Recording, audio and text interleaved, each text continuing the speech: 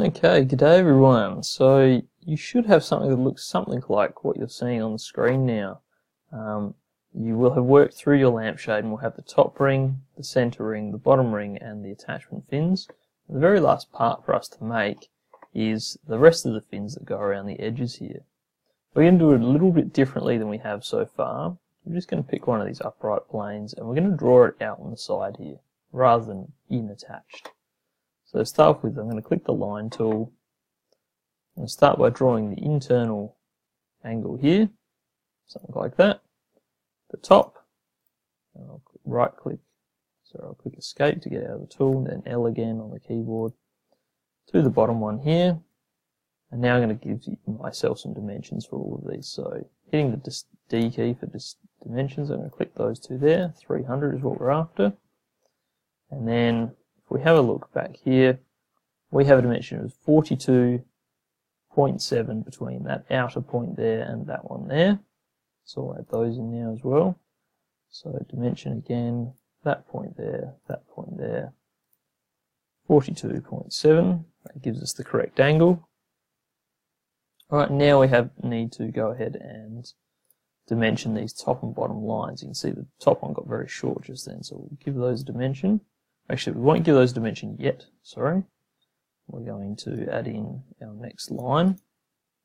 It's going to be very important. So hitting the L key again, clicking there. So we've given it a bit of shape now. We're going to select both that one and that one. Right click and we're going to make those two lines parallel. And we'll pop a dimension between them of 10 millimeters. There we go, so that fin's looking quite similar to the attachment fins there. I just need to give it the notches on the outside edge here. So I'll zoom back in, click on the line tool, click, and I'll zoom in a bit further, click. There we go, so that's one notch there. I just need to pop some dimensions on it. So we're going to go 15 millimeters here, 3 millimeters here, and then last one is the smaller line here. We'll make that one 5 millimeters. So there we go. That's the bottom notch. Now we'll do the top notch. L for line tool on the keyboard. Click. Further click. There we go. So we've got most of what we need in there. We just need some dimensions now. So let's give it a dimension here of 3 millimeters. We'll give it the dimension here of 5, and finally 15 millimeters down from the top.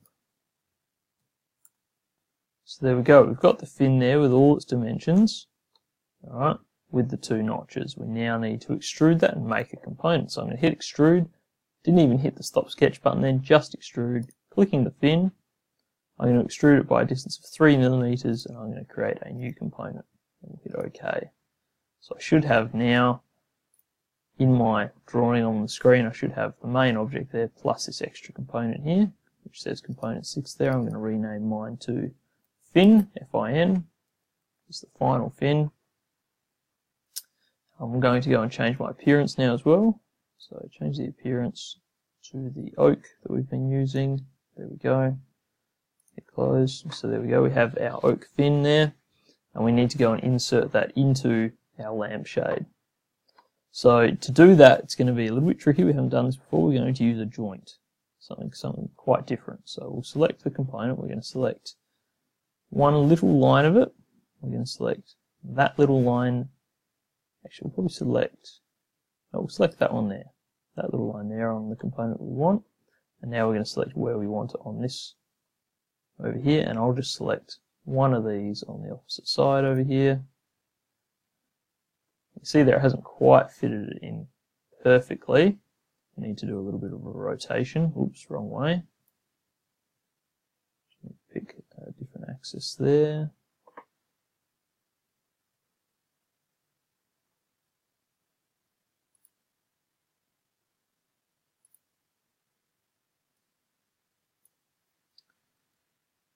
Let's try that again. So clicking joint, we'll select the component, select the spot which we want to joint, In fact, let's pick this face here instead, and we'll pick that same face over here. See how it goes this time. There we go. So that's jointed that in nicely now. We'll select OK. We'll just double check that that looks right. So we'll come right back out to our home view. And we're going to need to rotate around, orbit around it to make sure it looks correct top and bottom. Yep, looks like we've got that fin in correctly now.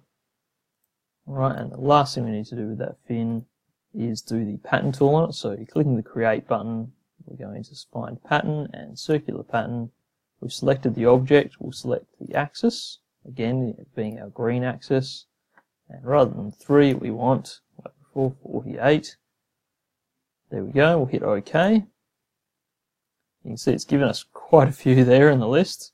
What we might just do is we'll just go undo on that, and we might just change that again. So we'll select that component again, create, pattern, circular pattern, and we're going to select our component, select the axis. We want 48 of them, and we're just going to change it to bodies, if that works for us. It does not. So now we do need to select the actual object itself.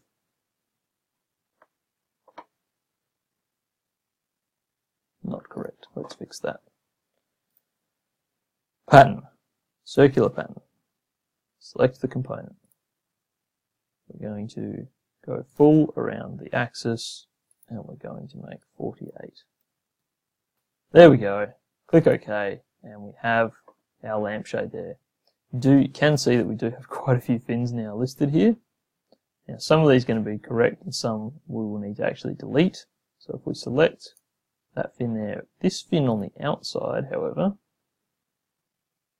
it should hopefully show me in my list which one it is that I've selected. Fin 6 has been selected. You can see that it's got the little dotted line. That fin there I want to delete. So we'll delete that one. Oh, that didn't work for us. Let's undo that. Let's try that again. There it is, that fin there, fin 6. We'll just turn that fin off, because technically we only want to see the attachment fin, not the extra one that we've drawn. Here's the next one. So that's one of them.